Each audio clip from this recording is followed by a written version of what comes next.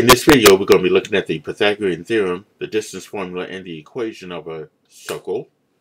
And in this video, we'll talk about the special right triangles, the converse of the Pythagorean theorem, the distance formula, which is an application of the Pythagorean theorem, and using the distance formula to develop the equation of a circle. Okay, let's look at a right triangle. If you recall, a right triangle is a triangle that has a right angle in it, as you can see. Now, in a right triangle, there are special names to the sides of that right triangle. Here in this case here, the longest side, which is this side right here that's opposite the 90-degree angle, that's called the hypotenuse. Which means that these two sides right here are called legs. Those are the legs. So the hypotenuse is always the longest side. And the other two sides are called legs.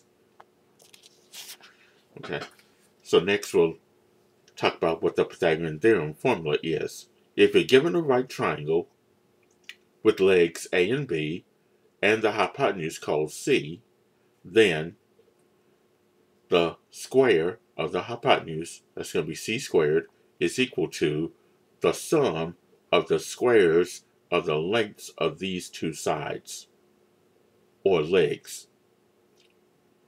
That's A squared plus B squared.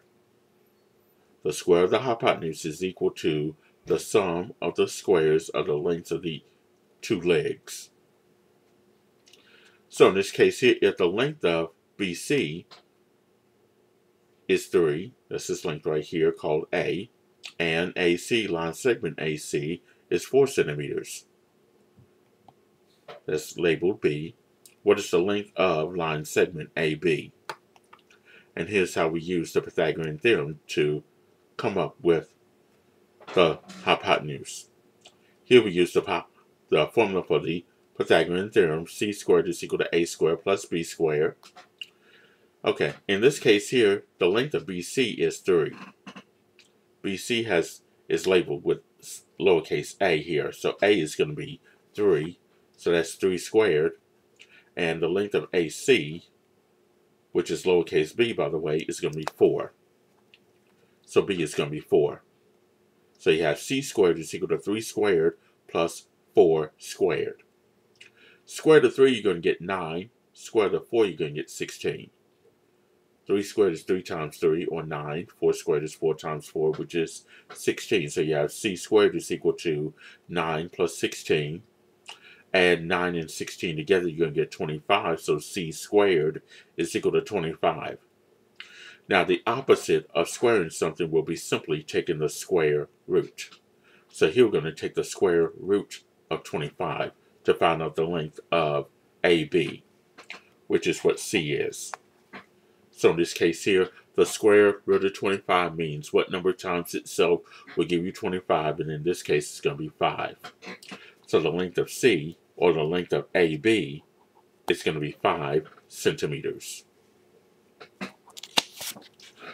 Okay, here's an example of an application of the Pythagorean theorem. Sometimes they're used in word problems like this. The size of a rectangular television screen is given as the length of the diagonal of the screen. If the length of the screen is 24 inches and the width is 18 inches, what is the diagonal length?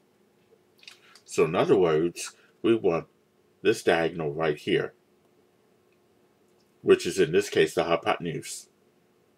So here we use the formula C squared is equal to A squared plus B squared. So C squared is what we're trying to find. That's equal to, in this case, your A is 18. So that's 18 squared. And this length, B, that's 24. So it's 24 squared. Square the 18, you're going to get 324. Square the 24, you're going to get 576. So 576 plus the 324 will give you 900. So C squared is 900. Take the square root of 900 to get C. So the square root of 900 is 30. So this diagonal of this television screen is going to be 30 inches long.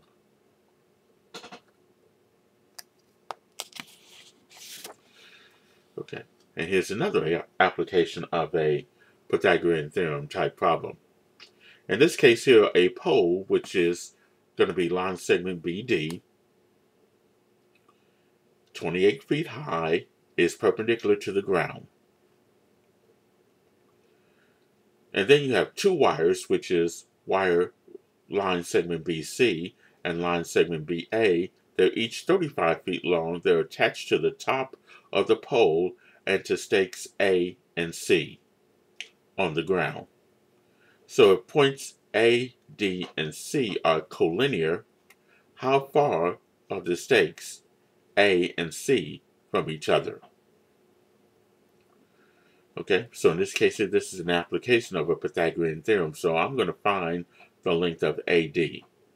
Now, with this, they found the length of DC. But if I find the length of AD, then AD and DC are going to be the same lengths.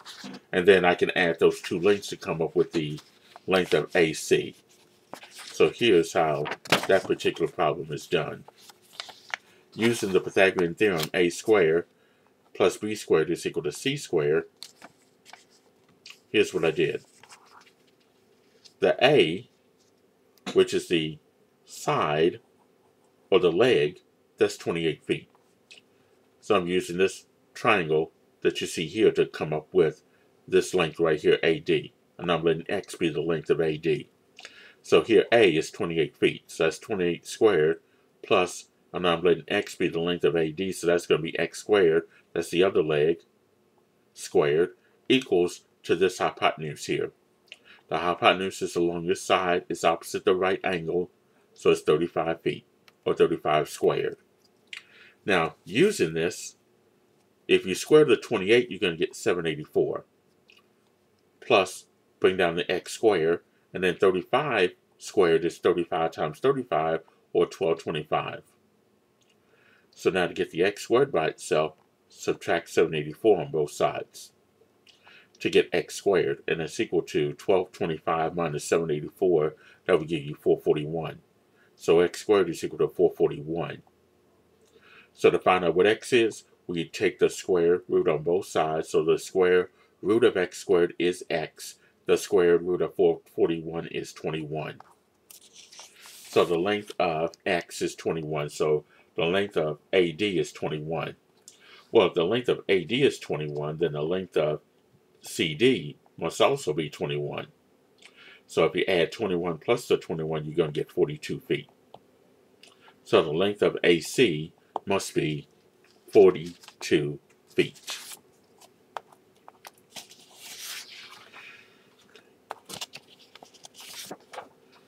Okay, next we'll look at special right triangles. Special right triangles. One of them is the 45, 45, 90 right triangle. Okay, so if you had a square and if you cut it along the diagonal AC, the diagonals bisect each other. So that means that if each of these right angles is 90 degrees and you cut it along the bisected along the diagonal, this is 45 and that's 45. And then you have your 90-degree angle, which is this. Okay, the length of the hypotenuse in a 45, 45, 90 isosceles right triangle is the square root of 2 times the length of the leg. So let's say the length of this leg was 5 feet. If the length of that leg is 5 feet, then the hypotenuse is always going to be the length of the leg times the square root of 2. So this will be 5 square root of 2 feet. That's all there is to it. It's the square root of 2 times the length of the leg. So if this length was 5 feet, then the hypotenuse will be 5 square root of 2 feet. And then next is the 30, 60, 90 right triangle. Alright, in a 30, 60, 90 right triangle, the length of the hypotenuse is always going to be twice the length of the leg opposite the 30-degree angle, which is a short leg. So in this particular situation here, let's say this length here was 1. That's the shorter leg. And this is your longer leg. So the shorter leg is 1, which means that the hypotenuse is 2 times that, or 2. So that means the hypotenuse has to be 2, because it's twice the length of the shorter leg. And then the leg opposite the 60-degree angle, or the longer leg, that's this length right here, that's the square root of 3 times the length of the shorter leg. So in other words, if this is 1, then this must be the square root of 3. This is the square root of 3 times 1, which is the length of the shorter leg.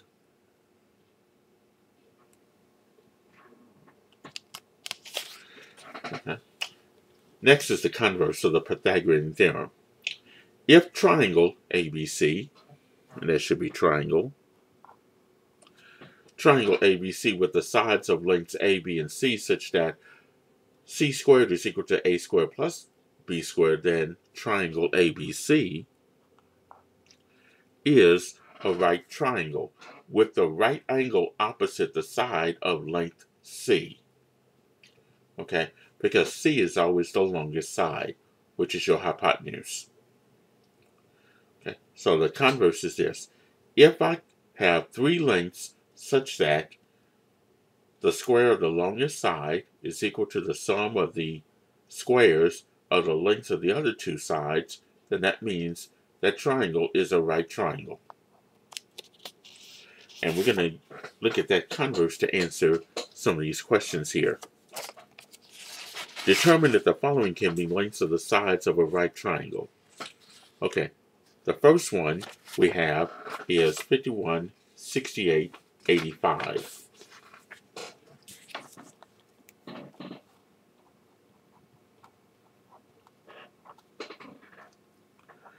Okay, now I'm going to show you how to get that answer there. Okay, the longest side is 85. So that means that 85 is your hypotenuse. These other 2 lengths are going to be the legs of that triangle. So here we use A squared plus B squared equaling to C squared. Okay, so 85 would be your C. A and B can be either 51 or 51 and 68. Doesn't matter which one you use. I'm going to let A be 51. So it'll be 51 squared plus B squared, that's 68. And that squared is equal to 85 squared. Okay, so here if I square 51, that's going to give me 2,601 plus 68, and you square that would be 2,601. Hold on, I'm sorry. 4,624. That sum must be equal to the square of 85, which is 7,225. Now add 2,601 to the 4,624. It does equal 7,225.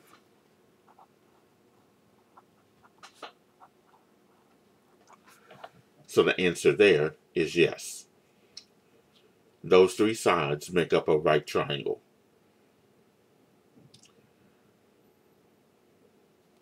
Okay. Part B. 2, 3, and the square root of 13. I'll do this one as well.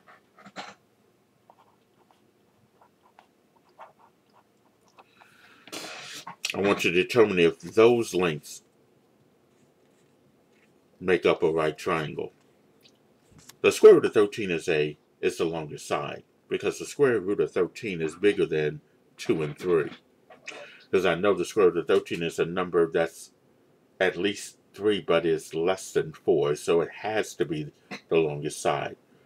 The 2 and the 3 are going to be the lengths of the legs. So here, A squared plus B squared is equal to C squared.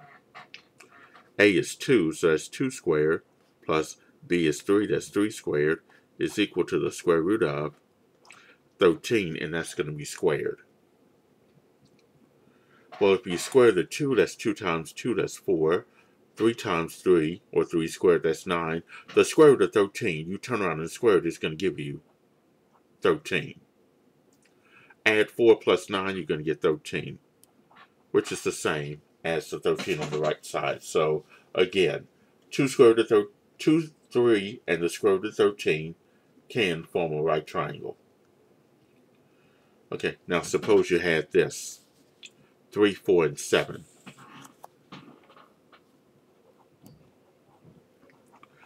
We're letting 7 be the longest side, which is the hypotenuse. 3 and 4 would be the lengths of the legs. So here, using the formula for the Pythagorean theorem, your A is going to be 3, so that's 3 squared. The B is going to be 4, that's 4 squared. The C is your hypotenuse, which is the longest side, that's 7 squared. 3 squared is 4, plus 4 squared is 16, and that must be equal to 7 squared, which is 49. Add 4 plus 16, you're going to get 20. Does that equal to 49? Unfortunately, it does not. The left side does not equal to the right side. So in this case here, that answer is no. Those three lengths cannot form a right triangle. In fact, those lengths don't even form a triangle at all because the sum of these two lengths is not bigger than the third one. So automatically, that's not going to be a triangle. So it can't be a right triangle anyway. Okay, next we'll look at the distance formula, which is an application of the Pythagorean theorem. Okay, take a look at this one. We want to find the length of CD. And in this case here, we're given that C has the ordered pairs 2, 5, and here E with the ordered pair 6, 5, and D with the ordered pair 6, 8. We want to find the distance from C to D. Now, here they extended this out to a right triangle, in a way, so that the distance from C to E, that's 4. Because the x-coordinate is at 2 for C. For the E, the x-coordinate is 6. From 2 to 6, that distance is 4. And take a look at from D to E. That distance from E to D, E has the ordered pair 6, 5. The y-coordinate is at 5. And for D, the y-coordinate is at 8. So from 8 to 5, that distance is 3. So here if you use the length of DE, which is 3, so that's 3 squared, plus the length of CE, that's 4, that'd be 4 squared. Okay. 3 squared is 9 and 4 squared is 16, which is 25. And the square root of 25 is 5 for the length of CD, using the application of the Pythagorean theorem. So that distance from C to D must be 5. Okay, so the distance formula in this case, in general, is going to be this. If you have 2 points, A, which is x1, y1, and B, which is x2, y2, that distance is going to be from A to B is going to be given by this, the square root of x2 minus x1, quantity squared, plus y2 minus y1, quantity squared. That's the distance between your x-coordinates, and that's squared, plus the distance from your y-coordinates, and that's squared. And the whole thing is underneath the square root symbol, so you'll evaluate what's underneath the square root symbol, and then take that square root to find out what the distance is from A to B. So here you want to show that A with the ordered pair 7, 4, and B with the coordinates -2, 1, and C with coordinates 10, -4 are vertices of an isosceles triangle. And then show that triangle ABC is a right triangle. Okay. Now, I'll show you the distance from A to B using the distance formula. In this case, A is 7, 4. B is negative 2, 1. And I'll go ahead and put down C, which is 10, negative 4.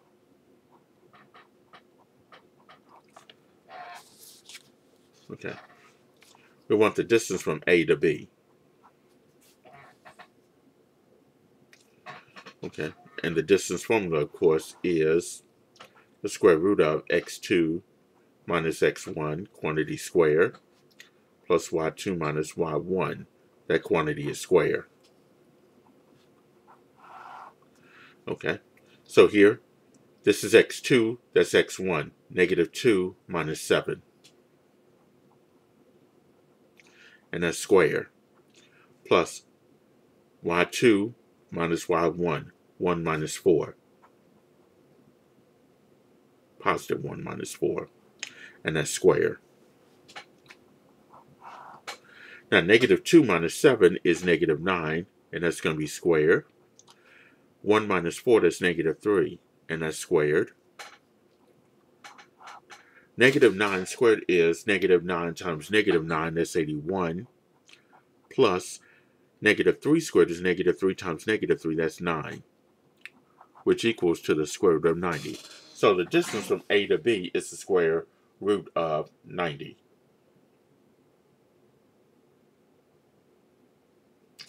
Now from B to C.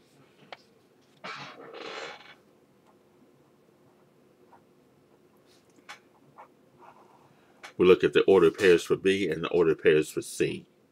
In this case here, x2 minus x2 minus x1 is 10 minus negative 2. That's squared. Plus y2 minus y1, negative 4 minus 1. Quantity squared. 10 minus the negative 2 is 12, so that's 12 squared. Plus negative 4 minus 1 is negative 5, and that's squared. 12 squared is 12 times 12, that's 144. Negative 5 squared is negative 5 times negative 5, or 25. 25 plus 144 is 169, so you have the square root of 169, which is, of course, 13. So the length of A... Okay. Let's see, 10 minus negative 2, negative 4 minus 1.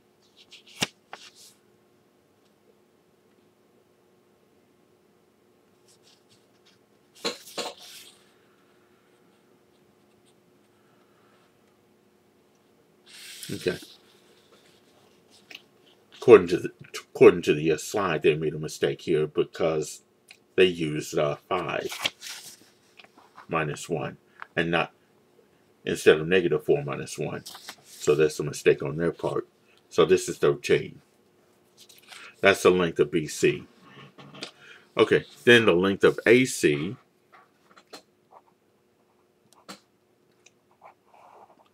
is this. Let's look at A and C. That's these 2 points right here. x2 minus x1 is 10 minus 7. And that's squared. And then y2 minus y1, that's negative 4 minus 4. And that's squared.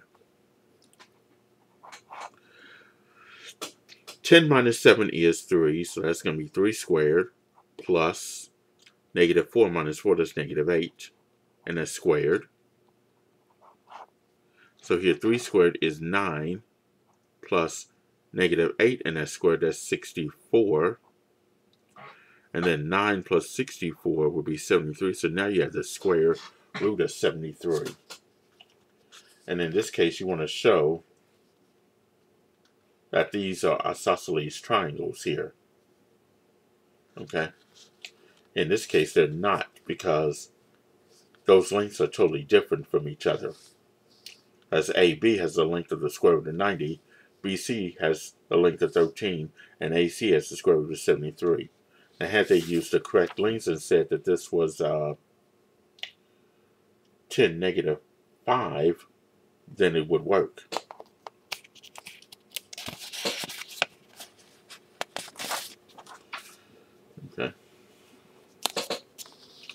And based on those lengths that were given to us originally in that particular problem, you can see that if those lengths are not the same, then pretty much they're not going to be a right triangle. I don't think it's going to be a right triangle at all, based on those lengths that were given to us. Okay, here's another example. Determine whether the points 0, 5 for A, B with the coordinates 1, 2, and C with the coordinates 2, -1 are collinear. If they are not collinear, they would be the vertices of a triangle, and AB plus BC would be greater than AC, which is your triangle inequality theorem. If AB plus BC is equal to AC, then the triangle cannot be formed, and the points would be collinear. Okay. So in this case here, here's what they did. They used the distance formula here. Now, I won't take the time to go through the whole distance formula as I did last time. So here, you have y2 minus y1, which is 0 minus 1. Okay, because here's 0 minus 1. And then equal to x2 minus x plus y2 minus y1, 5 minus 2, and that's squared. 0 minus 1 is -1, and 1 squared is going to be 1. 5 minus 2 is 3, 3 squared is 9, so 1 plus 9 will be 10. So you have the square root of 10 for the length of AB. Then for the length of BC, that's, in this case, x2 minus x1, which is 2, minus 1, plus, and that's squared. y2 minus y1, -1 minus 2, and that's going to be squared. Well, 2 minus 1 is 1. -1 minus 2 is -3. -1, well, 1 squared is 1. -3 squared is 9. 1 plus 9 is 10. So you have the square root of 10. Now with AC, you have 0 minus 2, and that's squared. 5 minus the -1, and that's squared. Well, 0 minus 2 is -2, and u squared will be 4. 5 minus the -1 is 6. Square root of 6, you're going to get 36. 36 plus 6 will give you the square root of 40. Okay, so here we can see that by looking at this, if I add these two together, I'm going to get the square root of 40. Because the square root of 40, if you think of this, you want the largest perfect square that will go into 40. That's going to be 4. And 4 goes into 40 10 times. So it'll be 4 times 10. Take the square root of 4, you're going to get 2.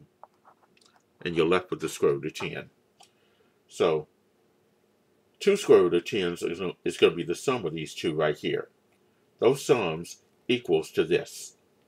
So those points fall on a straight line. Those points are collinear. Okay, next is using the distance formula to develop the equation of a circle. Now, from the distance formula, we have this. Here we have a circle. At the center of the circle, or at the origin, okay, the radius is from the center of the circle to a point on that circle. From the origin to here is x, and then the distance that's parallel to the y-axis is y. Okay, so here r is going to be equal to x squared, or the square root of x squared plus y squared. Because you have r squared is equal to x squared plus y squared using the Pythagorean theorem. Okay, so now the equation of the circle with a center at the origin and the radius is r is going to be this formula. R squared is equal to x squared plus y squared. Similar to the formula for the Pythagorean theorem.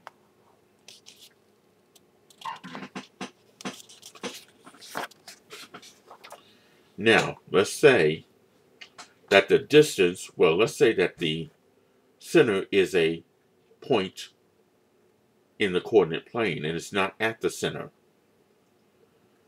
Here we have h and k. which is a point that's not at the center, and then we have a circle. Okay. So now,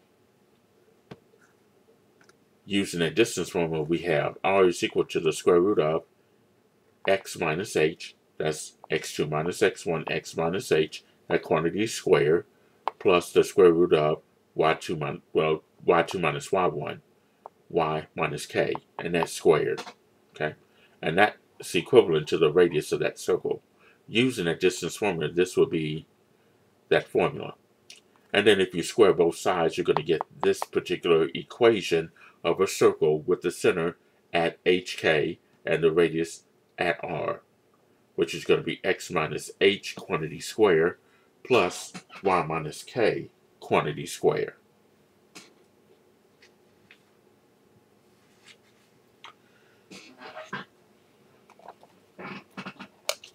And I'm going to give you an example of just this particular type of problem here. Let's say we have the center at negative 3, 4. The center is at negative 3, 4. The radius is 4. And I want to come up with an equation of a circle with those given conditions. The center is at negative 3, 4, and the radius is at 4. Okay, so here is where we use this formula, x minus h, quantity square, plus y minus k, quantity square, is equal to r squared. The h and the k are the coordinates of the center of the circle, and the r is the radius. As the center is h and k as your coordinates. Your radius is 4. So we're just going to substitute h with negative 3. So we have x minus negative 3, that's squared, plus y minus k, that's 4, so it's y minus 4, quantity squared, is equal to r, which is the radius, that's 4 squared. Now x minus the negative 3, I can rewrite that as x plus 3, quantity squared, plus y minus 4, quantity squared. Then 4 squared is 4 times 4, which is 16. Okay, that's the equation of the radius of the circle with a radius of negative 3, 4. The center is at negative 3, 4. The radius is 4. X plus 3 quantity squared plus y minus 4 quantity squared equal to 16.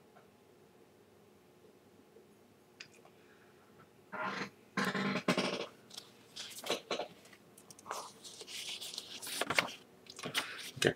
Now, in this case here, let's say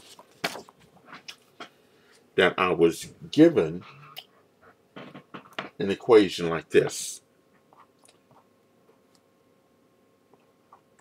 X minus 3 quantity square plus y minus 2 quantity square equaling to 100. And I want to find the center and the radius of that particular circle. You're given the equation of the circle, you want to find out what the center is. To find out what the center is, this is your h and this your k. You take the opposite sign because the standard form was x minus h quantity square. Here we already got the minus, so that means that 3 had to be a positive 3. We already got the minus behind the y, so that 2 had to be positive. So the center is 3, 2. The radius comes from r squared, and that's taking the square root of 100. So the square root of 100 is 10. So the radius is 10, the center is at 3, 2. Okay, another example, let's say x plus 2 quantity square plus y minus 3 quantity squared, that's equal to 5. And let's say I want to find the center and the radius. Okay, now in this case, since standard form is always x minus h quantity squared plus y minus k quantity squared is equal to r squared, For this to be a plus 2, the 2 had to be negative. So the center, the x-coordinate is negative 2. We've already got the minus sign there, so the k had to be, that 3 had to be positive. So it'll be negative 2, 3 for the center of that circle. And r squared is 5. Which means, to find the radius, we take the square root of that. And in this case, it's just simply the square root of 5. So the center is negative 2, 3, and the radius is the square root of 5. Okay, so that should help you with some of the homework problems in section 14-2, and I will conclude this video on the Pythagorean theorem, the distance formula, and the equation of a circle.